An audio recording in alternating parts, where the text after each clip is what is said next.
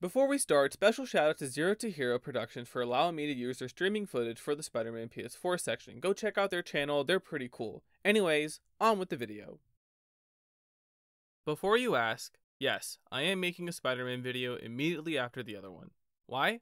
I don't know, I just kinda felt like it. When you think of the word Spider-Man and video game, odds are the first thing that comes to mind is Insomniac Spider-Man games. You're not thinking about Web of Shadows, you're not thinking about the Spider-Man 2 movie game, you're not thinking about Ultimate Spider-Man unless you're a real one, you shouldn't be thinking about Friend or Foe, and if you're thinking about the Spider-Man 2 movie tie-in game for the PC, I am so sorry. Much like the Batman Arkham games, Insomniac Spider-Man and Spider-Man Miles Morales are widely successful and acclaimed as the definitive game for the title character as of right now. And with the sequel releasing next month, the hype is through the roof. Look at all the discussion surrounding the game online. That was a joke. Please do not look up anything about Spider-Man online at all. The Spider-Man community is a disaster. You are better off for it. You are way better off for it. Anyways, I thought I would take a look back at the previous two entries and somewhat piece together, from the gameplay to the story, why they work not only as video games, but as great Spider-Man stories. This game is good.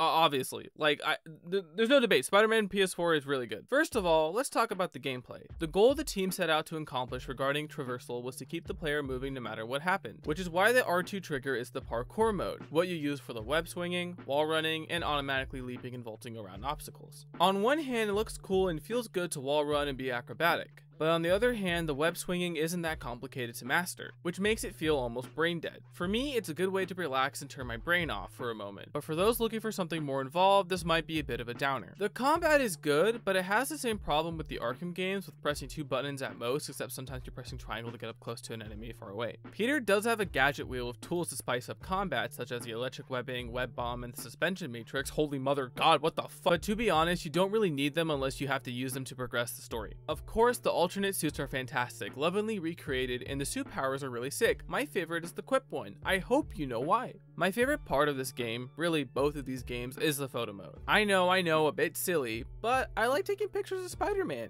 I don't know, I guess I'm something of a video game photographer myself. Why are you booing me? Why are you booing me? Stop it! Oh my god! Okay, but who gives a shit about the gameplay? Let's talk about the story. The tagline for Spider-Man PS4 is "Be Greater," a play on the classic "Great power comes great responsibility" motto. However, when you look at the game's narrative as a whole and what questions and themes are explored, this simple marketing line turns into the central question of the story. What does it mean to be greater? Everyone perceives themselves in the story as less than what they could be. Martin Lee doesn't feel complete without getting revenge on Osborn for what he did to him. MJ wishes she was a more active reporter instead of on the sidelines. Miles is trying to find his own strength after failing to save his dad. And Peter Parker and Otto Octavius are stuck feeling that they could be, that they can do better than who they are at this moment. What does it mean to be better? For Peter, it's obvious. He wants to be a better protector of New York, taking on all the responsibilities that come with being the only superhero in it, because the Avengers are busy being in a bad game. Every fault, every setback, he takes the blame for himself. He blames himself for letting Jefferson Davis die, he tries to take down Martin Lee on his own, he tries to fight the Sinister Six by himself, he is constantly trying to save the city all alone, because that's how it's been for almost a decade. Peter, over the course of the game, learns to accept that for as amazing as he is, he can't keep taking on these responsibilities alone. He has to rely on MJ and Miles for help, and he doesn't have to be the one to save everyone.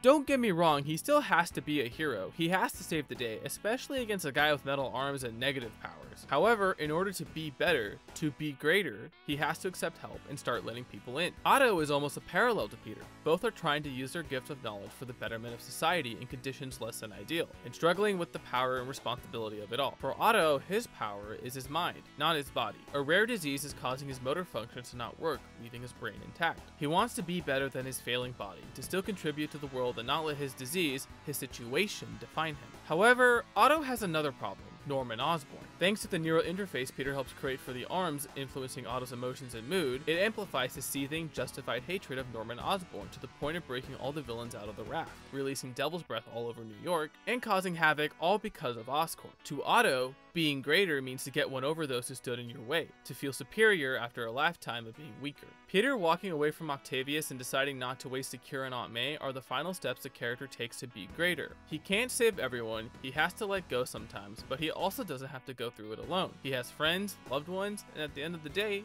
he's Spider-Man. Oh yeah, also the DLC is pretty good, but we don't talk about Hammerhead. We don't. Technically a sequel to the first game, Spider-Man Miles Morales is a more streamlined game compared to its predecessor. The story is around 7.5 hours, the map is mostly the same as before, except it's the winter holidays and the Harlem district has received an update in order to reflect Miles' new home. By far, the biggest improvement Miles Morales does compared to the first game is its traversal. While the swinging is faster-ish thanks to the power of the PS5, Insomniac also took the time to change a couple things about how you travel through the city. The trick system from the first game has been completely reworked to holding square and picking a direction on the left stick.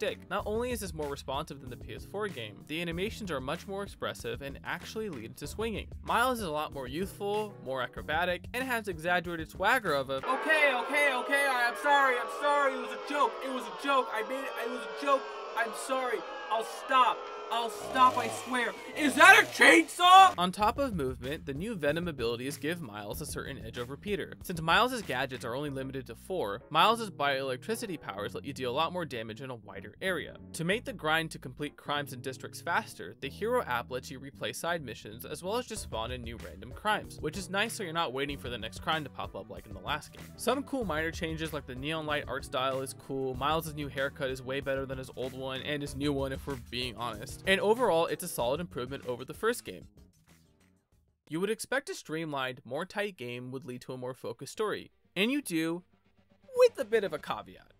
Something really funny happened in between the events of the first game and this game coming out related to the general audience's opinion about Miles Morales. Now, I am not saying that a certain Oscar award-winning animated movie that was received very well changed how Miles in the game is characterized. What I am saying is that it is a really funny thought experiment, and if you think about it, a lot of this game's story makes more sense.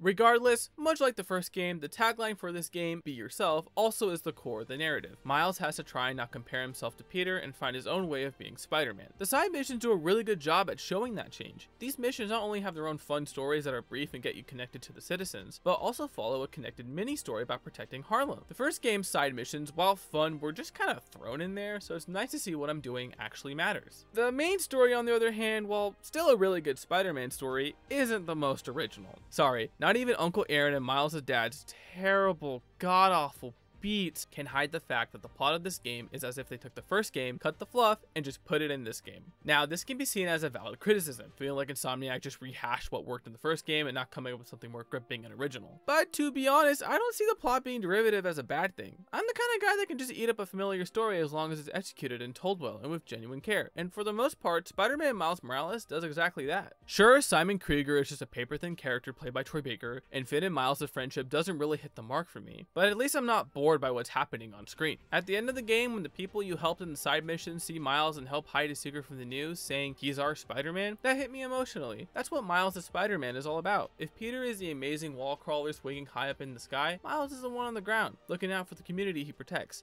This isn't putting each of them in a box, because at the end of the day, they're both Spider-Man. But this difference is what makes Miles Morales his own Spider-Man. And that's pretty cool. Insomniac are 2 for 2 on great Spider-Man games, and from what we've seen with Spider-Man 2 coming out next month, it looks like they're due for another slam dunk. Of course you can have some gripes with these games, nothing is perfect, but it's hard to deny that the people over at Insomniac love Spider-Man, and are putting their all into making sure their stories about the legendary hero that means so much to others around the globe are told the best way they possibly can. And if you ask me, that's amazing.